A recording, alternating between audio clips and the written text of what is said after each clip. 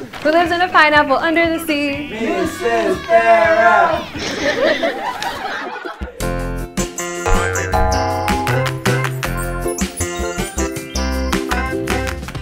Hey City of Coral Gables, welcome to another virtual activity with me, Miss Farah. Today I'm going to show you guys how we're going to make a flamingo handprint and a pineapple handprint, and we're going to get started now. We're going to be needing some paper, we're going to be needing different color paints, we're going to need green, yellow, and I didn't have pink, so I made pink with white and red. We're also going to be needing a Sharpie, and if you have googly eyes, you can add them to your end painting.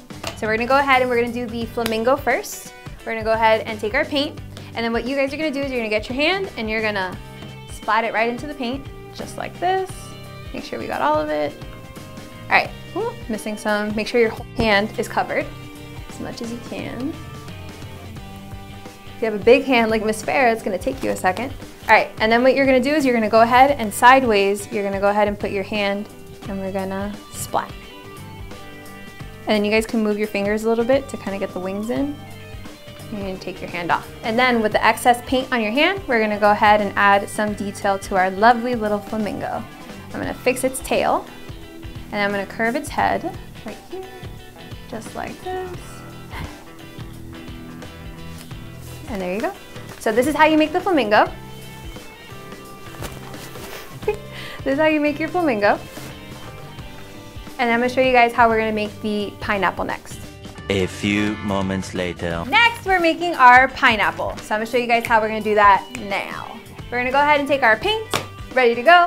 Our palm of our hand is gonna be yellow, and then our fingertips are gonna be green. So go ahead and take your time getting your fingers ready in the paint. This is how Miss Farah does it, just like this. Just like that.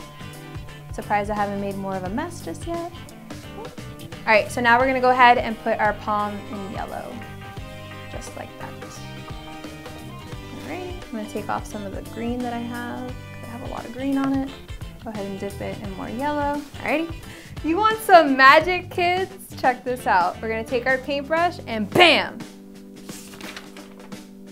So once we're done making the shapes of our pineapple and our flamingo, you guys are gonna go ahead and take a Sharpie.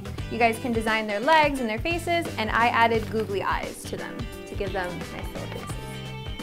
And there you have it, City of Coral Gables. Super fun summer paintings you guys can make, needing only paint and your hands, and some creativity. Hope you guys enjoyed this activity. Make sure you hashtag us PLaygablesathome, and we will see you next Friday for more fun crafts. Right, Pengy? Right.